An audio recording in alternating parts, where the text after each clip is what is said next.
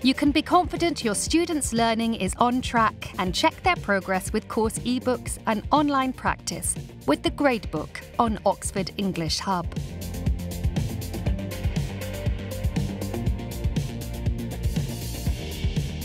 When your students have started completing and submitting activities, you can see their scores in the class Gradebook in the Progress area of Oxford English Hub. Remember, you need to have assigned the course material to students first, and they need to have an active licence for it, which you have either assigned to them or they have redeemed themselves in the form of an access code.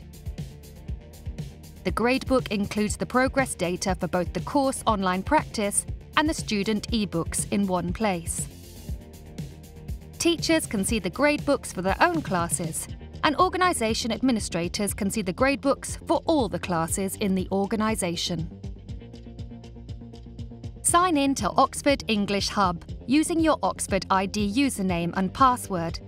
Then select the class you want to see the Gradebook for in your My Classes area.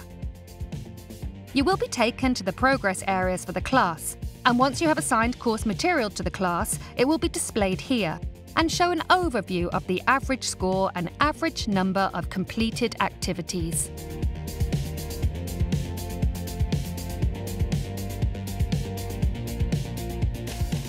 Select either one of the course ebooks or online practice to see the Gradebook for each of them in more detail. You'll see a list of the total course scores for the students in the class, and the total scores for each unit, as well as how much of the course and unit they have completed. Use the grey arrow buttons on the right and left of the screen to scroll through and see all of the units of the course.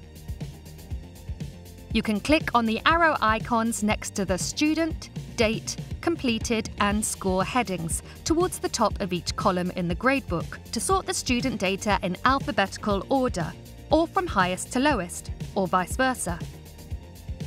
You can quickly see if students are tracking above or below the class average, depending on where the class average row is then positioned in the list of students. You can choose to view the scores as fractions or percentages by clicking the Show Figures As toggle button, or by different attempts by selecting either the first attempt, latest, best or average attempt from the drop-down menu on the right. You can also view the scores out of all the activities or out of just the activities that have been completed by clicking on the Show Scores Out Of toggle button. And you can filter by score to highlight those below a certain percentage. Just select the Highlight by Score button so it turns green.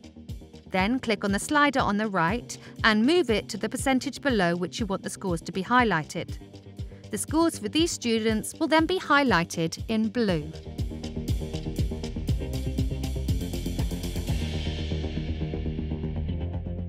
As well as being able to see the scores for each unit, you can view the scores for each section within the unit and for each activity. And you can also see a student's answer to an individual ebook or online practice activity. Click on the unit name to see the scores for each section within the unit and how much of the unit has been completed. Then click on the section name to see the scores for the activities within it and the number of attempts students have made at answering each one. Once an activity has been completed by a student, you will see a blue arrow next to the activity score. You can click on this blue arrow to open the activity and see the student's first or latest attempt at answering it.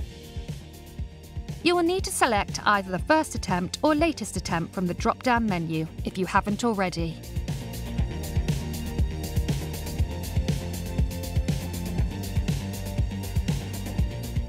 You can look at individual students' scores in more detail by clicking on their name in the list in the class Gradebook, and then expanding the units and sections using the blue down arrows on the right.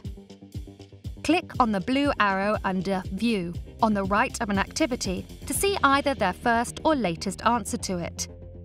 Click on the Close button to return to the class view of the Gradebook.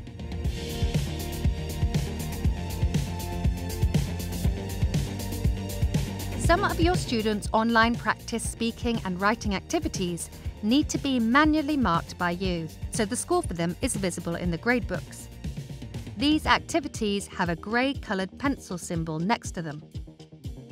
You need to go into the individual student's gradebook, and you also need to be in the Best Attempt view to open these activities and mark them. From the class view of the gradebook, select Best Attempt from the drop-down menu. Then click on the student who has a pencil symbol in the unit score column to open their individual gradebook. Click on the down arrow to the right of the unit that has the pencil symbol next to it to expand it. Then click on the down arrow to the right of the section that has the pencil next to it to show the individual activities. You can see a blue pencil next to the activity you need to mark. Click on it and the activity will open in a new tab where you can read or listen to the student's answer and enter a score for it. Enter your score in the white score box and select the Send button, and it will then be visible in the gradebook.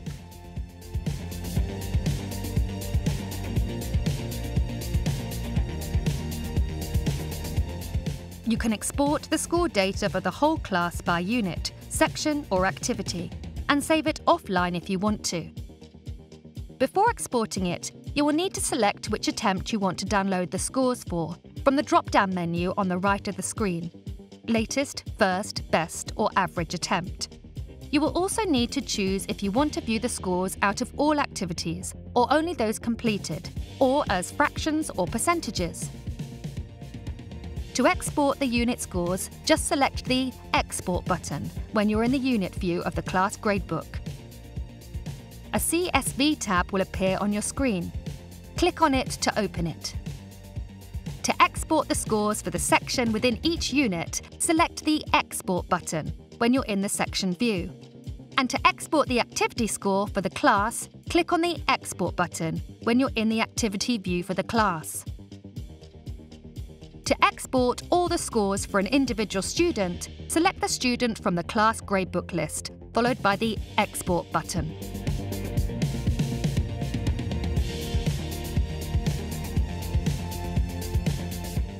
If you have any questions and need more help, just go to the Help and Support for Teachers. If you can't find the answer you need, you can contact us directly by going to the Contact Us section of Help and Support. You can either send us an email using the online form, phone us, or use the live chat feature.